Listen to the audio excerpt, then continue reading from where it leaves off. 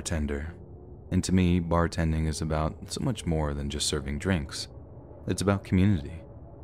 So you can only imagine how heartbroken I was when the pandemic hit and we were basically forced to just close our doors indefinitely. I tried to find other sources of income. I even tried running a cocktail delivery service for a while. I did okay, but just not nearly enough to live comfortably. I was looking at having to sell my car, pawn a guitar or two, but the final straw came when it looked like I might have to put my dog up for adoption. I can put up with a lot of nonsense, man, but the idea of having to take Ripper to the pound, never. I just couldn't. That's when I got desperate enough to consider something pretty drastic. To make it clear, I'm a guy in my late 20s, not completely awful looking, but definitely not Brad Pitt. So I'm sure it'll come as no surprise to many of you when I say that my financial salvation came when I started yep, you sure could guess it, an OnlyFans account. It all started when I heard two of my friends talking about dad bods. Dad bods, I remember saying. You'd for real prefer a beer gut to a six-pack? Okay, not like a beer gut, she said with a giggle, but like, I don't know, like the slightly out-of-shape look, it just feels real, and besides, gym rats just don't seem fun, you know? Dad bods are like, chill. That was probably some bad phrasing on my part, but you get the picture.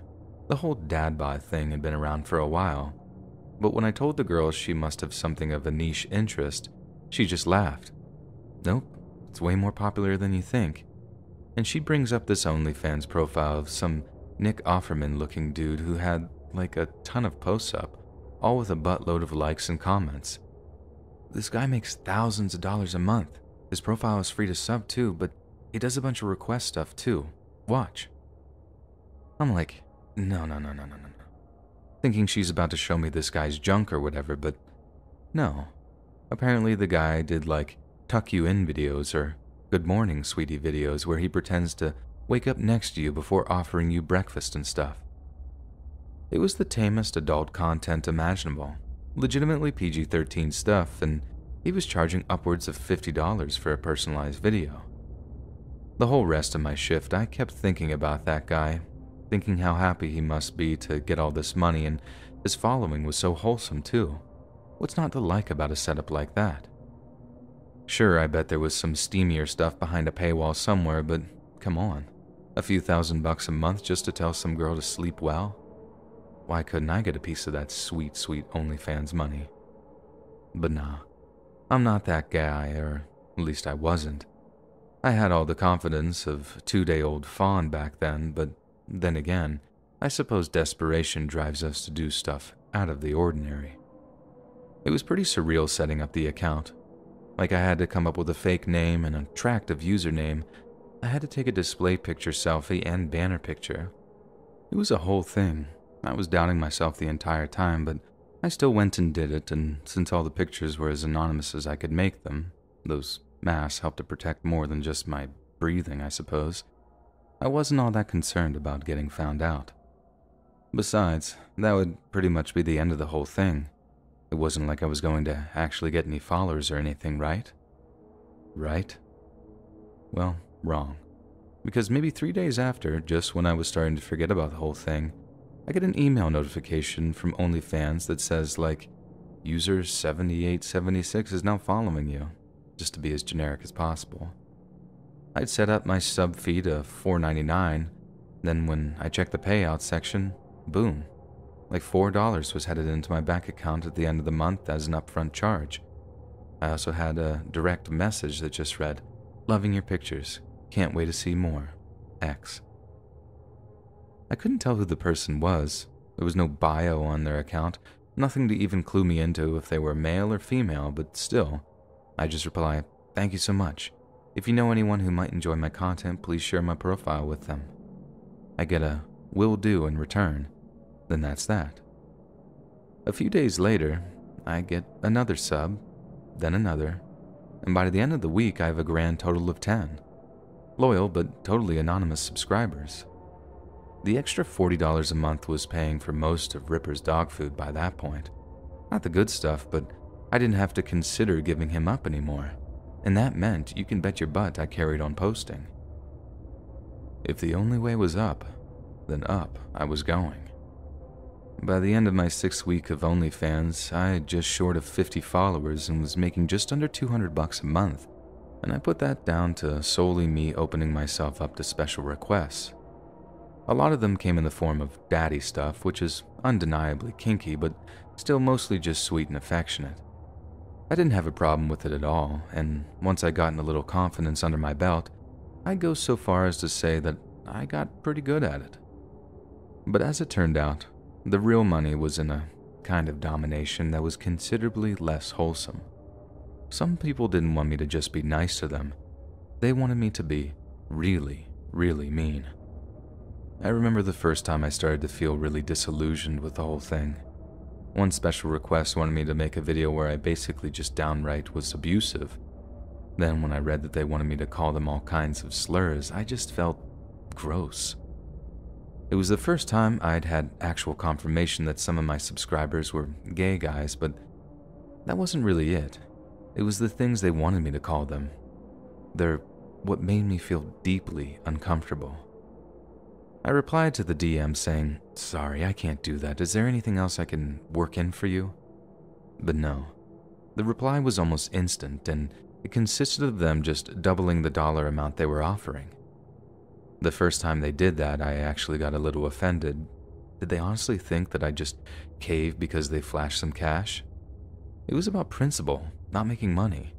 So you can guess how straight up gross I felt when they threw a 4-figure amount at me. And I feel gross just typing this, but yeah, I accept it. I called them some of the most despicable things that have ever come out of my mouth. And you know, I did a pretty good job of it too. I wanted that money, and it's honestly shameful how quickly I abandoned my principles. I felt bad, really bad for like a few days, but when another offer came in from a different user asking the same thing for the same price, I just couldn't say no. The bar wasn't even paying us any sort of unemployment anymore. We were like 3 months into lockdown and the money just sort of dried up. So by then, whether I liked it or not, I was almost entirely dependent on OnlyFans for my income. And when the requests got worse, I had little choice but to fulfill them. Looking back, I shouldn't have let it escalate. I could have kept things at the level they were at and still lived pretty comfortably until the New York City bar scene opened up again.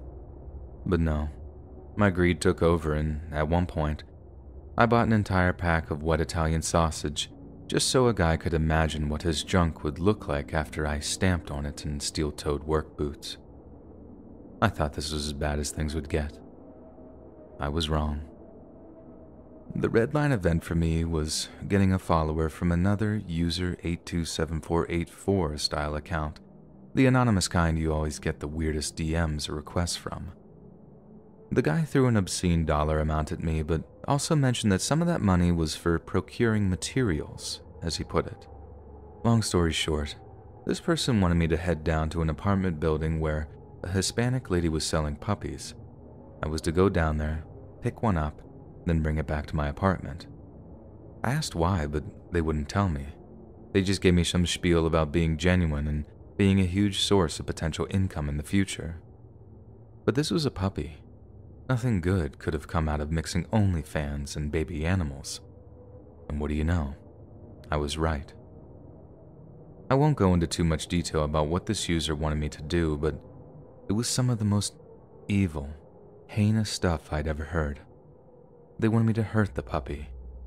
Not just kill it. Hurt it. Over the course of days, maybe even weeks from some of the stuff that they were DMing me. When I outright denied their request, the threats began. Whenever I blocked an account, another one would pop up and pay the sub fee, knowing it would be returned when I inevitably blocked them. And by the time I started getting scared that this person or group of people I could never tell would get a hold of my contact details, I had to be brave enough to just click that little delete profile button and face the music.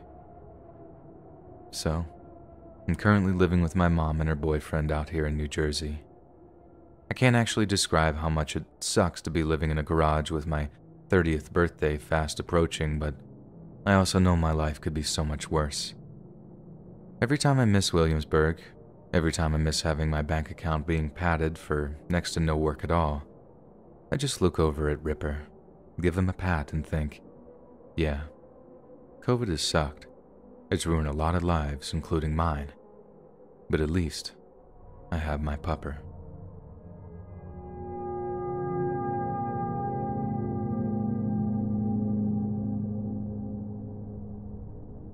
I started an OnlyFans account a few years back now, and I've been recognized a grand total of 3 times because of my tattoos. I keep them covered up in my job because it's the kind that really doesn't like you showing off ink like that, let alone how badly they'd freak if they knew I had an OnlyFans. The point is, I like to be discreet, and my subs, for the most part, seem to understand that. The first time was about a week after my birthday. I told my subs that it was my birthday month to be discreet whilst still raking in the birthday tips. So although they didn't know exactly when I was born, they knew it was like roughly that time of the year. I had one guy give me a few looks on the subway, which isn't totally out of the ordinary if I'm honest, but just before he got off, he barely even looked at me as he said, "Happy birthday," and called me by my username. Like I said, he didn't make it obvious who he was talking to. He just ghosted immediately after, and there was no other interaction. I mean, if you're going to get recognized for OnlyFans, you could do way worse than that. Second time was by a guy who literally screeched to stop on his bike, pedaled back to look at me, then turned bright red and said, "Oh my God," then literally zoomed away like I was going to attack him or something. Granted, he could have been just having a moment, but trust me, when you have an OnlyFans, you just sort of know where people recognize you from. Anyway, now for the third time, and by far the worst time, I don't show my face on my OnlyFans, but I did used to show my tattoos, though not anymore. God bless those cute arm sleeve things. So, this one time a guy stops, visibly starts checking out my tattoos before he kind of gasps and looks up at me. I just play it cool, like there had been some kind of mistake. There blatantly hadn't, and just ignore him while I carry on reading and drinking my coffee. I half expected him to keep moving, but he didn't. He sat down next to me and started calling me by my username. I'd never been confronted like that, and it didn't exactly put me in the mood to be like, "Oh, hi, yeah, it's me." So I continued to deny it while also shooting him this look that tried to say, "Dude, stop. It's me, sure, but please just shut up." But then he reacts in such a horrid, violent way like, "What? You think I'm dumb, huh? You'll take my money? The money I work my butt off for, and you won't even acknowledge me in the street?" That was his cue to just go off, and this guy just tore into me while an entire coffee shop and passers-by looked on. I'd rather not give him the satisfaction of repeating what he said or go into detail about how much it hurt my feelings, but I'll put it this way. I spent almost $90 on arm sleeves to cover up my tats, and I haven't been recognized since. It really did mess with me for a while, though. Like the reoccurring thought was, you were lucky he found you in the day. If that had been the night on some dark street somewhere, I might not have been nearly as lucky, and I might not have walked away at all.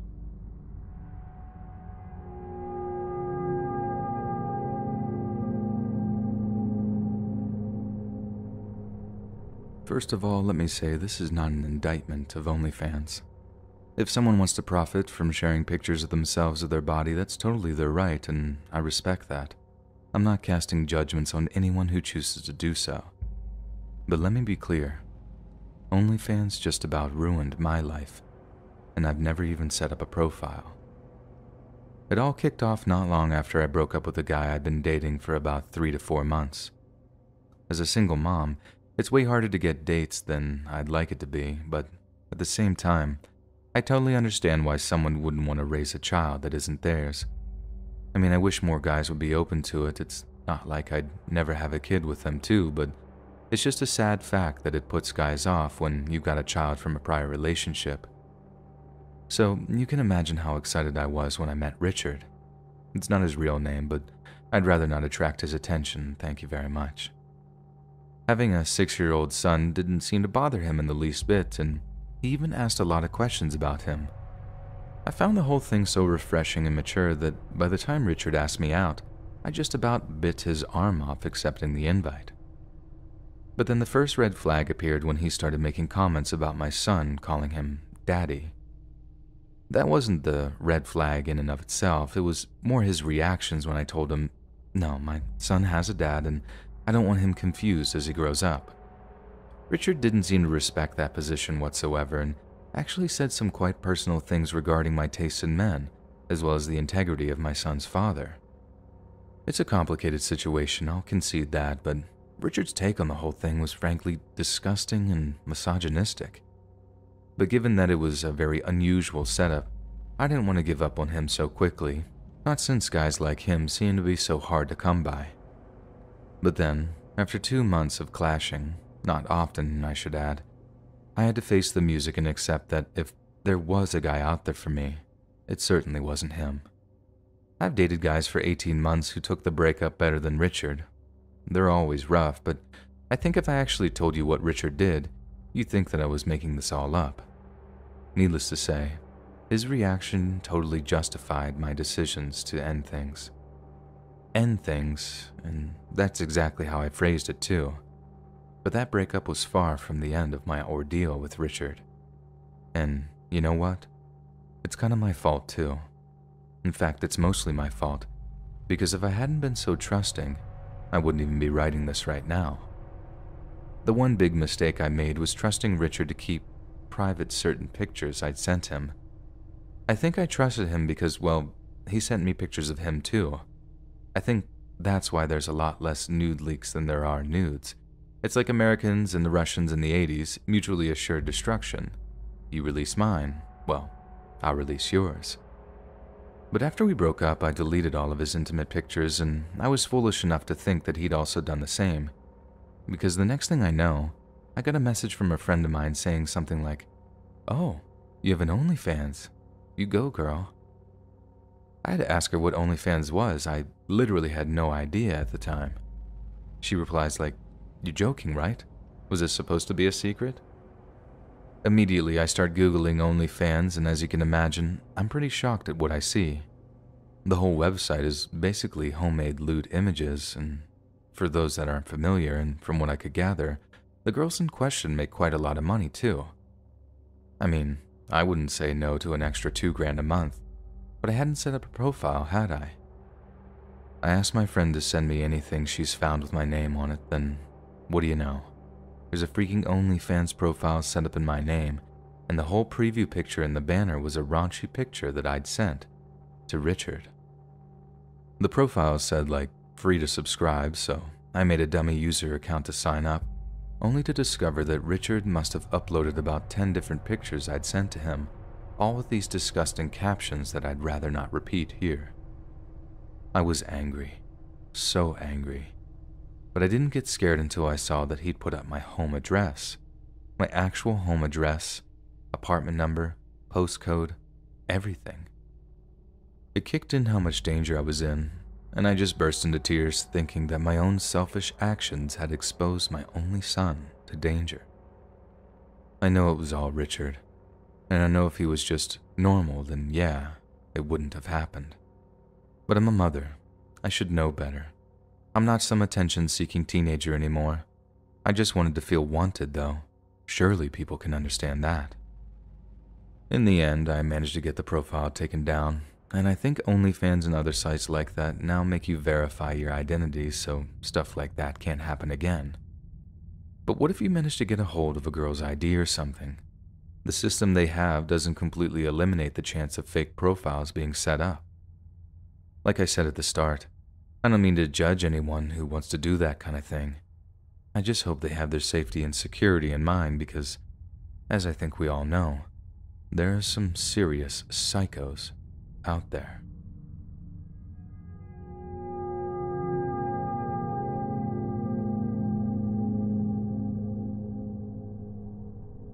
In late 2016, the father of British entrepreneur Tim Stokely gave him a loan of £10,000. It wasn't the first time Tim had received a business loan, and as much as he assured his father that he'd return every penny of it, Guy Stokely was skeptical. Out of the handful of loans he'd already given his son, Tim had failed to pay any of them back in full. "This is going to be the last one," Guy reportedly told him. It was Tim's last, best chance, and he was determined not to screw it up. So in November of 2016, Tim founded a website, one designed for use by artists, performers, and content creators of all varieties, to provide video clips and photographs to monthly subscribers. Tim's brother Thomas became the company's operating officer, while Guy occupied the rather fitting position of chief finance officer. All that was left to do was come up with a name for the company, and together, they decided to call it OnlyFans. Initially, OnlyFans catered to a small but fairly lucrative clientele. It didn't exactly make Tim Stokely an overnight millionaire, but it was definitely more successful than any of his previous ventures. However, many of his fellow entrepreneurs noticed the untapped potential of such a business, noting low overhead costs and boundless availability, and it wasn't long before one of them made their move. 2 years after the company's founding, Ukrainian-American business magnate Leonid Radvinsky contacted the Stokely family with an offer they couldn't refuse. For an undisclosed sum, Radvinsky acquired a 75% stake in OnlyFans' parent company, effectively gaining complete control of the business. Although the exact amount isn't readily available online, the fact that Tim now lives in a gated mansion with a cinema and sauna in Bishop Stortford, Hertfordshire, we can safely assume it was an obscene amount of money. But Radvinsky didn't just recognize the company's potential, he had a vision for it. You see, previous to purchasing OnlyFans, Radvinsky had owned and operated the adult-oriented webcam site My Free Cams, and given that he understood how lucrative such an industry was, he knew that if he pushed OnlyFans into the explicit direction he had in mind, he had a potential billion-dollar business idea on his hands. By mid-2019, OnlyFans had become one of the primary sources of amateur adult-themed content on the internet. Charging just a 20% fee for all transactions, OnlyFans seemingly took all the selling power out of the hands of the adult industry and put it right into the hands of its users. And as a result, one news outlet noted that OnlyFans has gained a pop culture reputation for being a hive of adult-themed content. Yet it wasn't until April of 2020 that the website truly exploded, when Beyoncé Knowles released a remix of the Megan Thee Stallion song Savage. The remix included the lyric, "Hips tick-tock when I dance. On that demon time, she might start an OnlyFans." Listeners rushed to find out what Beyoncé was referencing, and what followed was a boom in popularity that no social media site had ever experienced before. CEO Tim Stokely claimed OnlyFans was seeing about 200,000 new users every 24 hours, and 7,000 to 8,000 new creators joining every day. By August, American actress Bella Thorne reportedly earned $1 million in 24 hours after opening a profile on the site, a watershed moment in what had become a burgeoning industry of guerrilla adult content.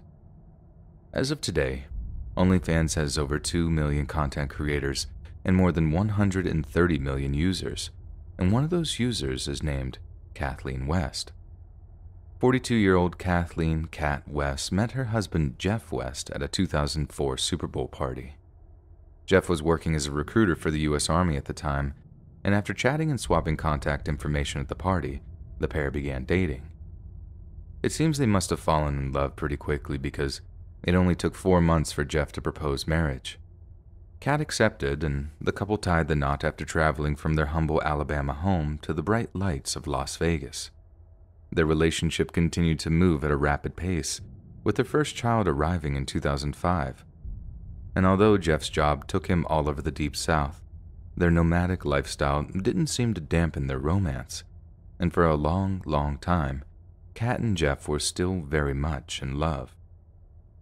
In 2014, the Wests moved to a small Alabama city of about 15,000 known as Calera. Jeff had retired from the Army by this point, but soon found work as a campus police officer at the nearby Birmingham Southern College. The only trouble was, the job didn't bring in nearly as much income as his recruiter's position did, leaving the young family's finances with a sizable hole in it. But around 18 months after the move, Kat had an idea to bring in a second income for the family after hearing of a little website known as ONLYFANS. She started up a profile under the username KittyCatWest, and over the weeks and months that followed, found herself garnering a few hundred subscribers from the risque photos she posted.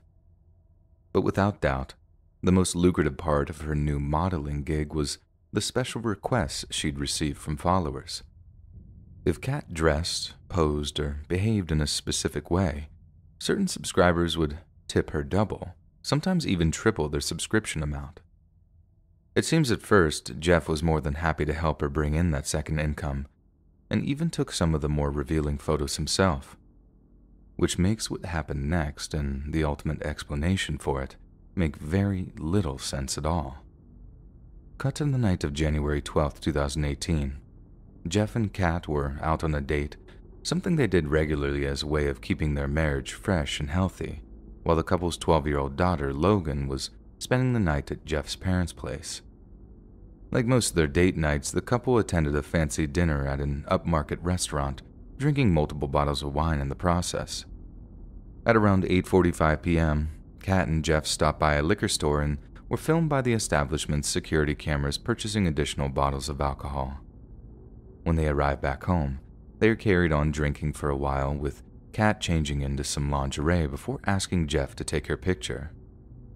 What happened between then and the following morning had been hotly disputed by both professional and amateur sleuths alike, but the fact remains that as the sun rose on the 13th of January, a neighbor discovered Kat's lifeless body lying on the sidewalk opposite the West's abode. Lying next to her was a half-empty bottle of liquor, as well as her cell phone. The cause of death was later determined to be an acute skull fracture caused by a single heavy blow from a blunt object. There was no sign of any lewd interference with her body, although a closer examination revealed that she had recently made love. Her blood alcohol content was 0.23, which is just shy of 3 times the legal drunk driving limit, so there's no doubt that she was highly intoxicated at the time of her death. As you can imagine, one of the first people the police suspected of being the murderer was Kat's husband, Jeff. He was taken for an interview in the local police precinct that supposedly lasted over 5 hours, and after his release, those that interviewed him announced that he was cooperating with their investigation. But the police also investigated a number of suspects they believe Kat had come in contact with via her OnlyFans site, or the several social media pages connected with it. Given the nature of her content, police began to theorize that an obsessive or disgruntled fan might be to blame, and that Kat's work had earned her a stalker that would eventually work up to taking her life. Investigators found very little evidence of any interactions with the homicidal stalker, but an absence of evidence is not evidence of absence, and there's little doubt that Kat had several extremely devoted fans whose interest in her verged into the unhealthy. Regardless, the police decided that Jeff was their best bet, and shortly after, he was arrested on suspicion of murder. During his arraignment, the prosecution offered Jeff what's commonly known as an Alfred plea. This is when a defendant maintains their innocence, but also while admitting that the prosecutor has enough evidence to convict him of the crime in question. Had Jeff accepted, he would have done time served than just a 2-year probationary sentence, essentially absolving him of his wife's murder in what the prosecution assumed was a classic crime of passion. This is just about the sweetest deal that any spousal murderer could possibly find in front of them. Yet the idea of allowing the legal system to brand him a man that murdered his wife, that was simply unacceptable to Jeff, and he decided to take the case to trial in order to completely clear his name. This means that either Jeff was arrogant to the point of delusion, or Jeff really was innocent of Kat's murder. Before his murder trial was due to begin, Jeff was offered yet another plea deal by the prosecution. But again, this was flatly rejected by a man who was steadfast in his declarations of innocence. Jeff was being advised by his defense attorney that the prosecution's case was flimsy and that they barely had enough for a conviction. but the prosecution had a trick up their sleeve. They asked the judge if an additional last-minute charge could be added to Jeff's rap sheet, one known as reckless manslaughter, that carried a sentence of up to 20 years in prison.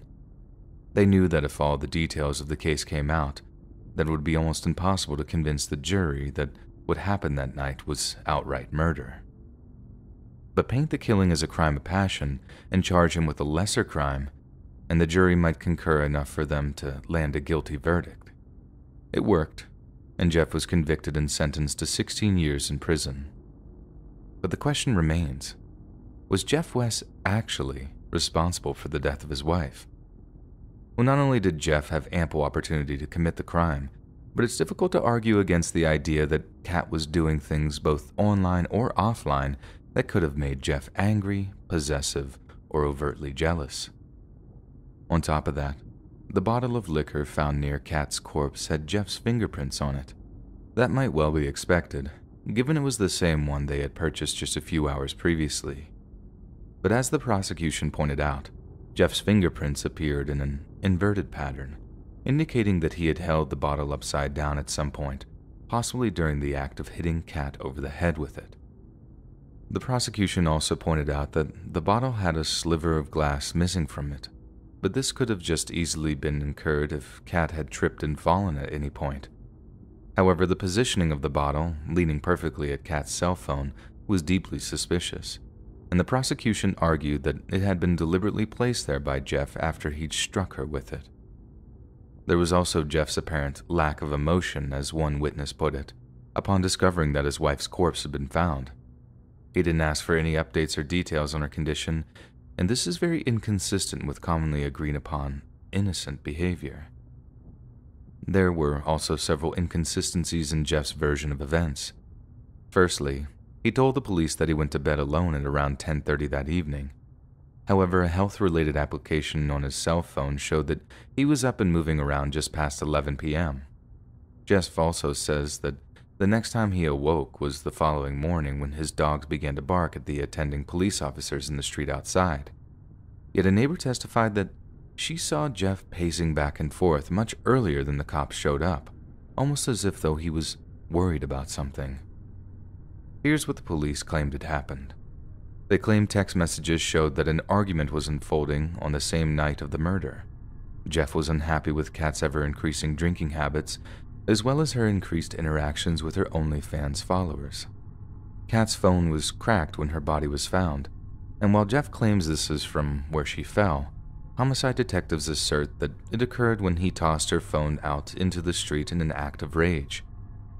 As she went to retrieve the phone, she took the bottle of alcohol with her, and in a drunken rage, Jeff followed her out into the street, grabbed the bottle from her, and hit her over the head with it.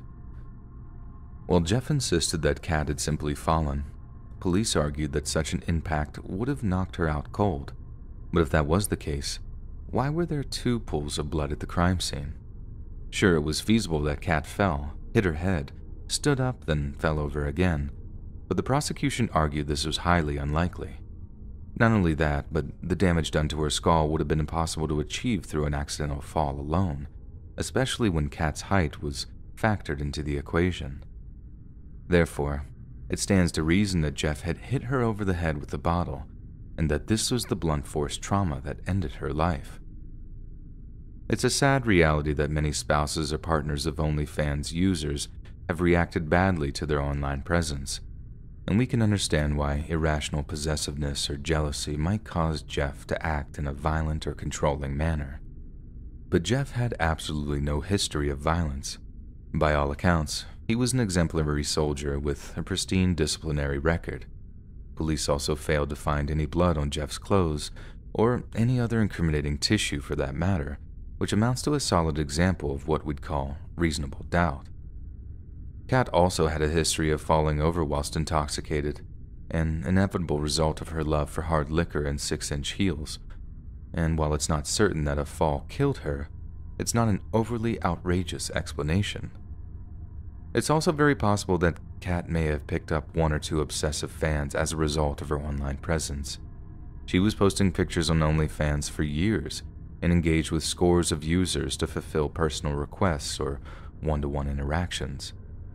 It seems much more likely that one of these users could be overwhelmed with jealousy, given Kat's marital status, especially since Jeff was apparently just fine with Kat's online activity, so much so that he participated in the creation of it. Is it possible that some maniacal online stalker managed to catch Kat standing drunk in the street, then managed to kill her in a way that a completely innocent man could be implicated? The horrifying thing about this case is that's very, very possible. So no matter how you look at it, and as unjust and tragic as it may be, having an OnlyFans account may well have been a direct contributor to a woman's brutal and untimely murder.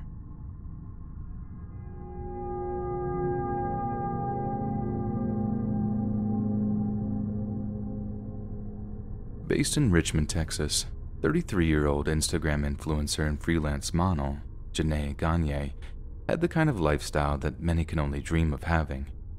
Having amassed over 2 million followers on her various social media profiles, Gagne reportedly netted a six-figure income as a result of her many sponsorship and endorsement deals. Using the pseudonym Mercedes Moore, Gagne's social media followers included the likes of Cardi B, Megan Thee Stallion, Snoop Dogg, and Meek Mill, meaning that by August of 2020, she was arguably one of the most famous social media influencers on the planet.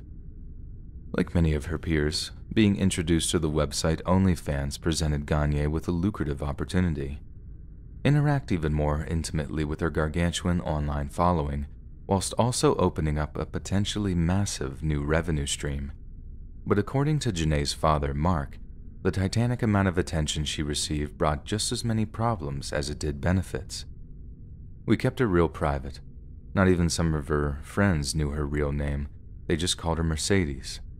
I moved my daughter into new apartments 3 times because of my insecurities, he said late last year. The sheer number of people following her online had scared me, he continued. Some of them followed her because they admired her, loved her even, but some were crazy and obsessed. It was just obviously unhealthy. So at around 4 p.m. on Sunday, August 29th of 2020, when Mark Gagne hadn't heard from his daughter for almost 48 hours, he decided to stop by her home in Cortland Apartments to check on her. He pulled up, knocked on the door, but no one answered. Mark Gagne then pulled out his cell phone and gave his daughter a call, swearing he could almost hear it vibrating from somewhere inside. That's when he heard movement coming from inside the house. He hadn't heard from his daughter in days, and no one was answering the door to her apartment. So who was moving around inside? Mark Gagne said that he began to suspect something was horribly, horribly wrong. So in the next instant, he reeled back and sent his foot flying into the lock, kicking it open in one furious attempt. The sight that greeted him inside instantly broke his heart. There was his beloved daughter, lying lifeless at the bottom of the stairs. Her apartment had been completely trashed, and there appeared to be lipstick graffiti all over the walls of the apartment. Yet before he had a chance to read any of it, Mark Gagne heard a noise coming from upstairs. Mark says that in the heat of the moment, he thought his daughter might have fallen down the stairs and broken her neck. But hearing something coming from upstairs had him bolting up to that floor as fast as his legs could carry him. Only then did he see a man lying in a pool of his own blood, gurgling and choking with a knife stuck in his throat as the life slipped away from him. Mark demanded answers from the dying man, but it was too late. He passed away just moments after Janae's father had broken into her home. Yet in a disturbing twist of fate, Mark Gagne wouldn't be plagued by questions for very long, because after he called 911, he began to read some of the lipstick graffiti that had been scrawled on the walls.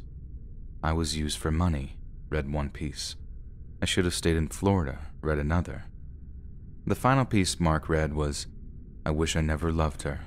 Sorry to the landlord and the family." He couldn't bring himself to read any more. Although it appeared that his daughter's murderer had been scrawling over the walls for days, he'd summed up his feeling and motive in just a few short sentences, and to Mark, it only confirmed that his worst nightmares had come to life. Janae's killer turned out to be a 34-year-old Florida man by the name of Kevin Ocorto. a man with such unhealthy obsession with Janae that he somehow managed to track her down and kill her, all before taking his own life. He did not have any kind of prior arrest record in his home state, but during the subsequent investigation, police tried to establish that he'd had any prior history of mental health issues. "I don't even know how he found her," Mark Gagne later said. "I guarded my daughter. I wouldn't even let her friends know where she lived. Police still don't know how or when he got to Texas. There's so much that's still a mystery." The news of her death was broke by a Canadian rapper, Tory Lanez, who paid tribute to her with a post that read, "Rest in peace, Queen." But few of the tributes seemed to address the causes of her death. "She was very cautious about her surroundings," Janae's mother, Janetta Grover, said. "But unfortunately, someone basically was stalking and killed my baby." It's irrefutably horrific and abhorrent that Kevin Okorto was able to track down and kill such an innocent young woman. But it's clear that Mark Gagne's fears were justified. No matter how much he tried to keep his daughter safe, the determination her stalkers showed in locating her significantly outweighed their efforts, and somehow, a man who wasn't exceptionally computer literate was about to somehow track down her home address. Some have speculated that Okorto somehow got hold of Janae's billing information and discovered her real name and address in that way.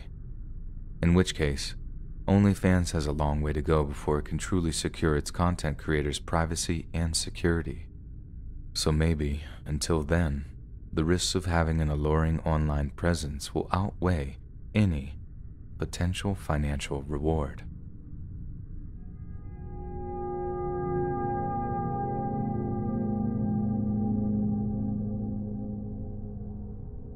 In September of 2020, a 20-year-old Australian university student posted a harrowing personal account to the popular social media site, Reddit.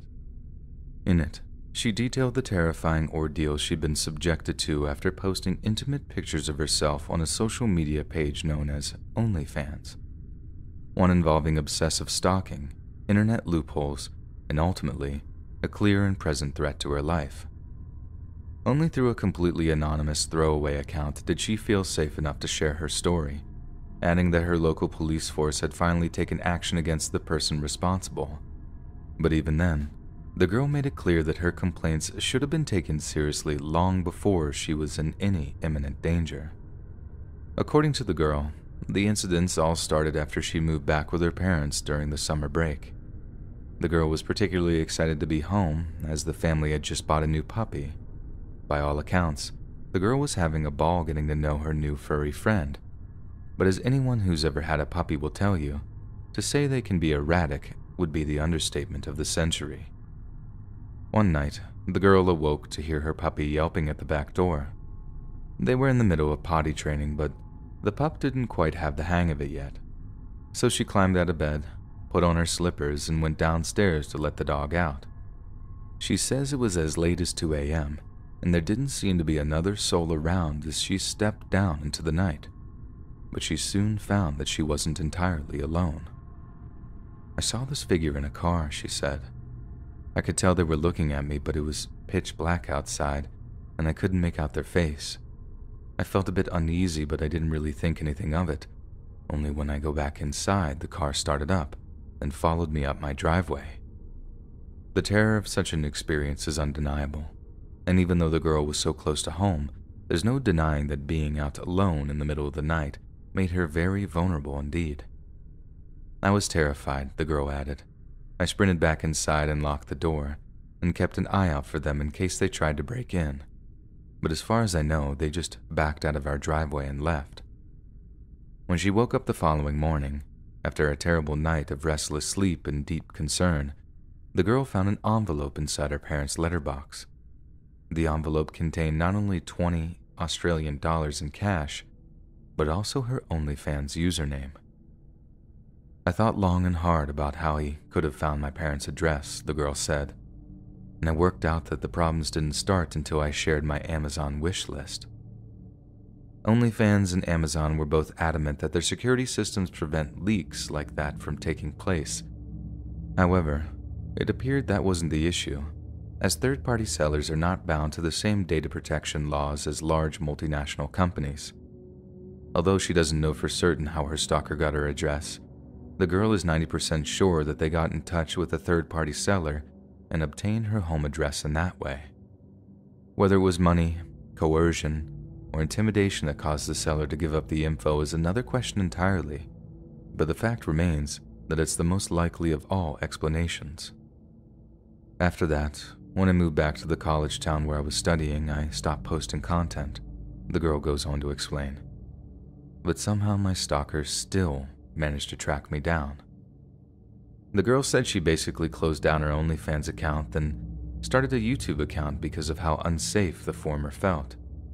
Her first big vlogging project was due to be a shopping trip to a local mall, but when she got to her car to depart for the day, she found it had been ransacked. The vlogging camera was missing too, she said. I know, it's my fault for leaving it in the car, but I was using it the night before, and since I lived in a gated area, I didn't think I would be unsafe. Yet she added that the camera was inside of her glove box and contained an SD card with unreleased photos and videos on it. It was almost like someone knew it was there, but as bad as that was, it only got weirder from there. She eventually contacted her building security personnel, asking if they could review security camera footage from the previous few nights. And it was through this that not only did she see a man break into her car and ignore other cars in the parking lot, but she also had proof she was being deliberately singled out for targeted harassment. After they got the camera, they walked around the duplex until stopping near my window, the girl wrote. My bedroom faces an outside street and the blinds are broken, so it's very easy to see in. I have a curtain, but it doesn't cover my window all the way. Look, what I'm trying to say is, this person watched me sleep for an hour or so. I have no idea why they didn't try to break in, but thank God they didn't. The woman explained her camera was later recovered at a nearby secondhand store, suggesting whoever is stalking her has a prior history of criminality. However, she added that the camera's memory card was missing. I know he kept it as some kind of trophy. I just know it, she added, and has since moved and hopes her stalker hasn't followed. I believe the police are still trying to track them down, but I have broken my lease and moved to a new place, so hopefully this will keep me safe. But what's so scary about the girl's story is that it seems like only a matter of time before this stalker decides to take things further. Unless they're caught, stalkers will only ever escalate their activities until their obsession reaches a deadly and permanent end.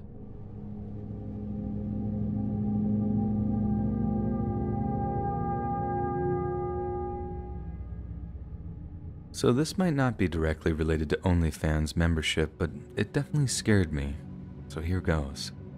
I'm a 45-year-old overweight guy from Philly. Never in a million years would anyone want to see me naked. Maybe they'd pay me to keep my clothes on, but definitely not the other way around. I also work with a revolving door of different offices from all over the East Coast, meaning that there's not really a set team I work with, and sometimes I can be working with total strangers from day to day. So at one point, we're in a group email talking about how we've been handling our projects over the weekend. I said that I've been a little busy responding to my OnlyFans followers and that I'd only found the time to get a little of it finished. Just a throwaway comment, obviously sarcastic, especially if you know me. But then one of the CCs chimes in like, what in God's name is OnlyFans? Someone explains to her what it is and why it's funny and that I might be popular on it. But our coworker just doesn't seem to get the joke, and at one point she asked me, do you really make homemade smut like that? The way she asked me caught me off guard, and yes, I'd be lying if I said a little bit of laughter didn't creep out in that moment, just from the shock of her asking. I tell her, no, that really was just a joke, and I think that's the end of the issue. But the following week, my boss gets in touch to ask if I can take part in a Zoom call with some members of upper management. I think this is promotion related, so of course I accept. But as it turned out, they basically tricked me into a disciplinary call that involved them asking a whole bunch of probing questions about, you guessed it, my non-existent OnlyFans account. I tried to explain that it was just a joke, but they didn't seem interested at all. only that it was damaging to the company that I might have an account. Once I assured them that I didn't, they basically called me a liar, and they claimed that the only reason that they dragged me up was because the cops had been in touch. Turns out our humorless little friend had tried to make me out to be some sick freak, even predatorizing children, and had just told the cops to search his name on Fans Only to find out what a sick freak I was. I was never all that worried about getting fired since I didn't have an account, but rumors that I was a kitty diddler going around town could have been really bad for my health. Definitely the scariest thing that's ever happened to me, let alone involving work or the internet.